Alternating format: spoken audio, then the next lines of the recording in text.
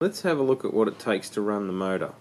This green block here is the motor block, and in this case the engine is set to channel B. There's a number of different options within that. Geez, it's clunky sometimes clicking this button. So B, C, D, A, B and CD. I think these may apply to the Technics Lego stuff, but at any rate it needs to be on B for us, so we'll put it on B, and 50 is actually the percentage of the speed of the engine. And you can see here there's a dial that you can use up or down, and you can see the numbers will reflect the slider. So if we take it into negative value, that'll make the train go backwards. If we take it into positive value, that'll make the train go forwards. You can use this little switch up here to switch and actually put numbers instead. So there you go, we've set the engine B, and then you need a starting flag that you need to attach to the front of it, and that's the simplest thing that you need to do to run the engine. So there you go, the train is now doing its thing, and we're at 60% engine speed.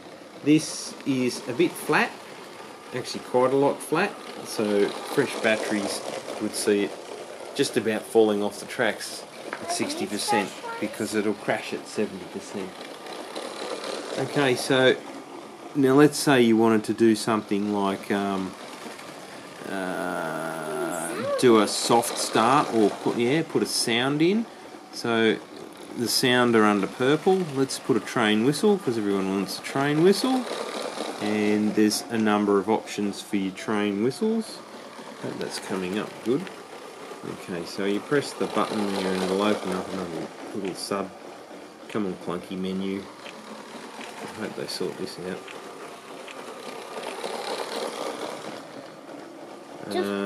So here you go, 1, 2, 3, 4, 5.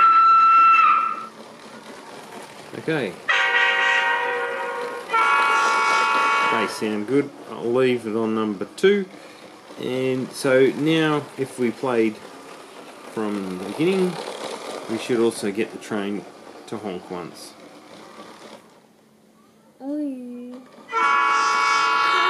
Batteries in the bin too.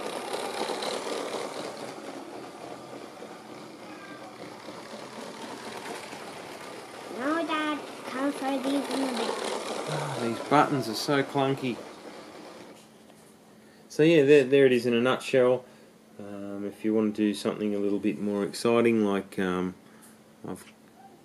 this area here, you can zoom out and move stuff around. I've got this one sitting here that I made before. It's hard to grab when it's zoomed out so far. Let's just move this tab onto the front of it. And so this one will set the train in motion after a 5-second timer. So you can see the timer there. So the timer's done the 5 seconds, and off it goes, doing a 38%. And then it'll do that for 10 seconds. It'll honk the horn, and then it'll speed up again. So nice little way to automate your train and to keep it going, rather than have it just stop or do the continuing thing at the end.